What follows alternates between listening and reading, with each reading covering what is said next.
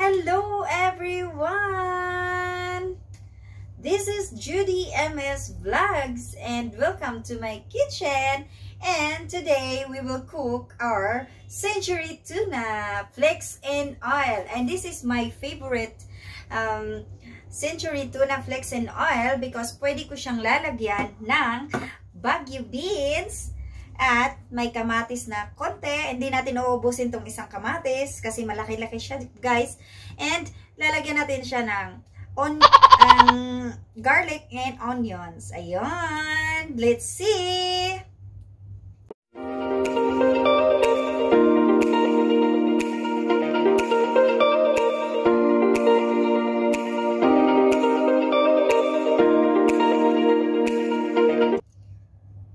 So, ayan guys, ito na yung ating tomato, ang ating baguio beans, at ito yung ating onions and garlic.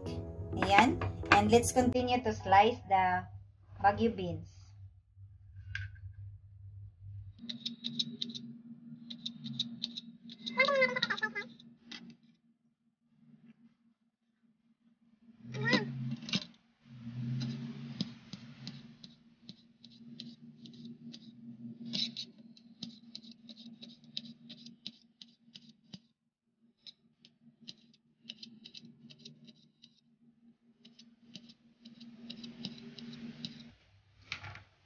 Ayan guys, we're done. Tapos na tayo sa ating pag-i-slice. Ayan, ang ating baguio beans, tomato. Ayan. Ayan. And ito yung ating century tuna. Century tuna flakes and oil. Flakes and vegetables oil. Ayan guys. Yung ating oil ay mainit na. Lalagyan ko ng garlic.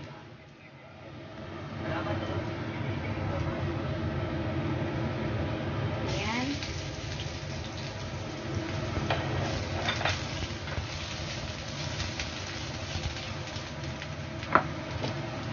Ang ating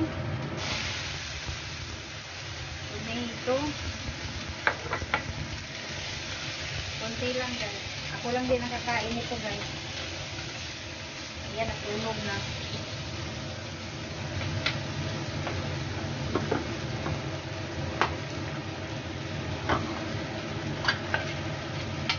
At ang ating century tuna. Oh my God.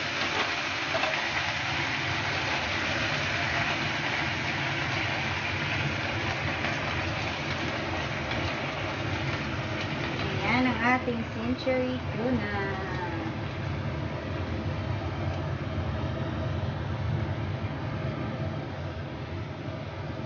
Ayan, century tuna. Century tuna flakes and vegetables.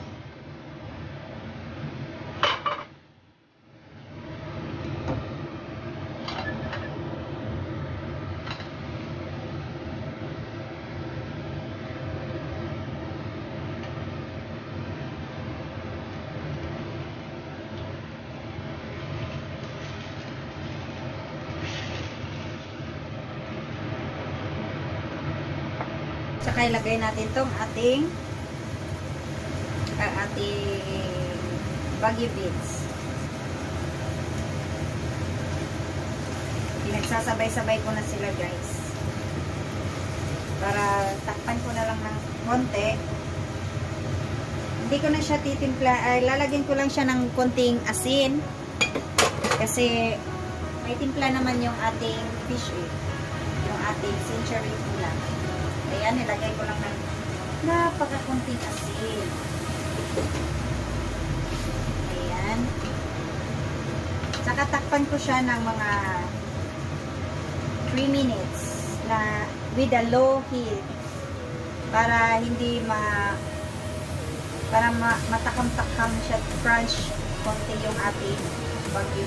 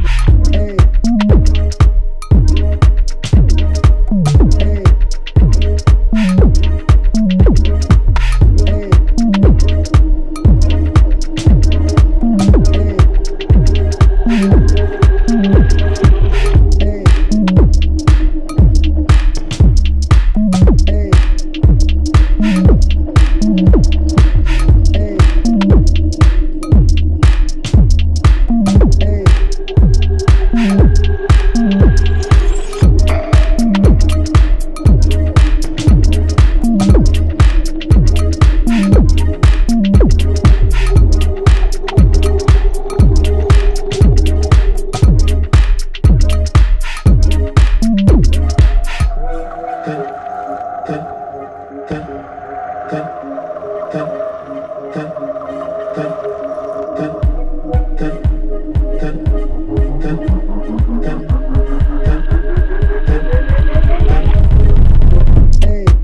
sa inyong panonood. I hope i-try nyo ito sa inyong mga tahanan. Sobrang sarap, guys.